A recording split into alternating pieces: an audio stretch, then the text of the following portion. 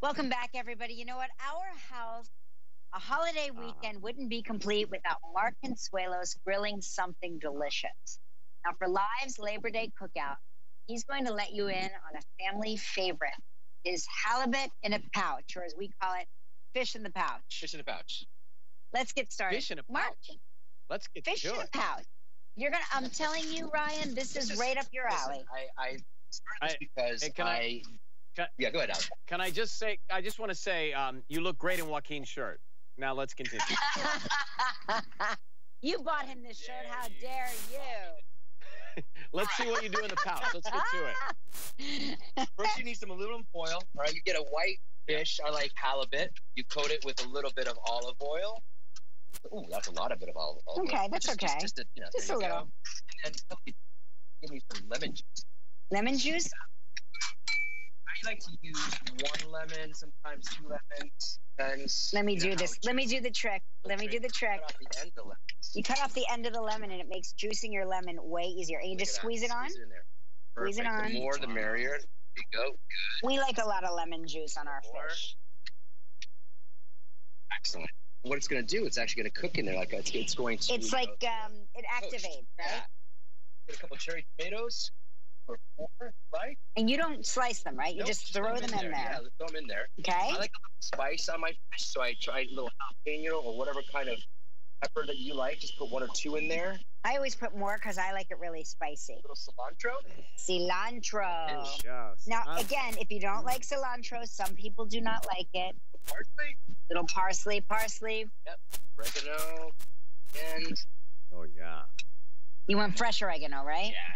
Yeah. Pepper. Sea salt. I like the sea salt. Coarse sea salt, right? Yep. Now watch. This is the trick. Ready? This is gonna get difficult, Ryan.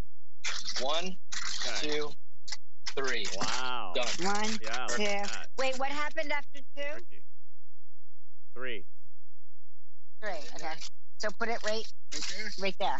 Close it. I like to do like medium heat. It's gonna get hot. It's almost. What's great is that you can't burn it. It has all the lemon juice and all the olive oil. It's gonna poach and. Usually we run inside and make love while the fish is on the grill. About 12 or 15 minutes is usually the best way. So we usually have about 2 minutes is eight what or you're 10 saying. minutes. We have 8 or 10 minutes left over. 2 minutes on the grill.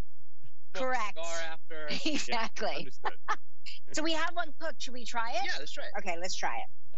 Oh, fun. Looks so good and healthy. I love it. You can go to our website for the recipe. Make sure that you find the freshest fish that you can from your fishmonger. We're lucky on Long Island. There's a lot of great, fishmongers that have white, flaky, fresh fish available. So we're very lucky here. Look at this beautiful piece of fish. Oh, thanks, honey. How was it? It's delicious. Ryan, I wish you were here. You would. I wish I were there Mark just too. ate his earbud. I wish I were there. He could airplane the fish right into my mouth like that. But it's simple, it's healthy, it's clean, it's fun. You can do it as a couple, and you can apparently make love while it's cooking. So you sure can. And you can use the juice afterwards for add to it. Oh, what happened? I'm blowing my mouth. Where's Kelly going? Is she going to spit it out? What happened? I just burned my mouth. To go to our website for the full recipe, as Kelly said. Enjoy your taste there, and when we come back, I'm going to show you my sliders on a pretzel bun right after this. Oh.